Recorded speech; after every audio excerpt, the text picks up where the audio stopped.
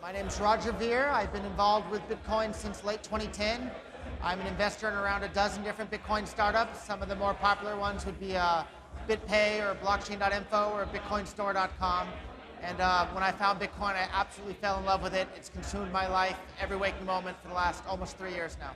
I wound up getting the nickname Bitcoin Jesus because everywhere I go, I tell everybody I possibly can about Bitcoin. And I guess it's a little bit evangelism, but Bitcoin really is that exciting. It really is that good. There really are so many amazing things that Bitcoin's going to do for the world that I just feel that everybody needs to know about it right away. And it's been my full-time job telling people about Bitcoin now for almost 3 years. There's so many strengths that Bitcoin has. I'll give you a top few. One of which is that nobody can control it. Anyone, anywhere on the entire planet can now send and receive money with anyone else without having to ask permission from anybody. You don't need permission from a bank. You don't need permission from a credit card company. You don't need permission from the government of the country you're living in. You just do it. It's just as easy as sending an email. And if you're careful about how you do it, you can do it anonymously too. It can't be stopped. No one can control it. I mean, this is really exciting, world-changing stuff. Bitcoin's biggest hurdle, I think, is just that people don't know about it yet. So hopefully you guys can help spread the word as well. Everyone needs to tell everybody, Bitcoin is here. This is going to change the world. This is the most important invention in the history of the world since the internet. And it's here right now. It's ready to be used. There's so many apps for iPhone and Android and for your computer.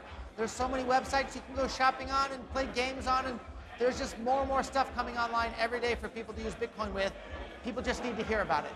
It's getting there, though, and it's looking back on, when I first heard about Bitcoin 2.5 years ago, there weren't any smartphone apps. There were no shopping websites. There were no shopping cart plugins. There was almost nothing you can do with Bitcoin at all, whereas now there's all sorts of these things, and they're getting better and better every week. And I'm sure 2 years from now, they're going to be head and shoulders better than they are today. I think Bitcoin's already better as a currency than a lot of countries' currencies, like Zimbabwe or Argentina or things like that. Bitcoin's already better, so the people in those countries just need to hear about Bitcoin and realize that they already have an alternative that's better than what they're using today. And once they do, why wouldn't they use Bitcoin? Of course they're going to. And it won't be long after that, we'll see other major people in major first world countries realizing that Bitcoin is better than dollars or euros or yen. And if you can use Bitcoin, why wouldn't you? And we're going to see these people doing that pretty soon.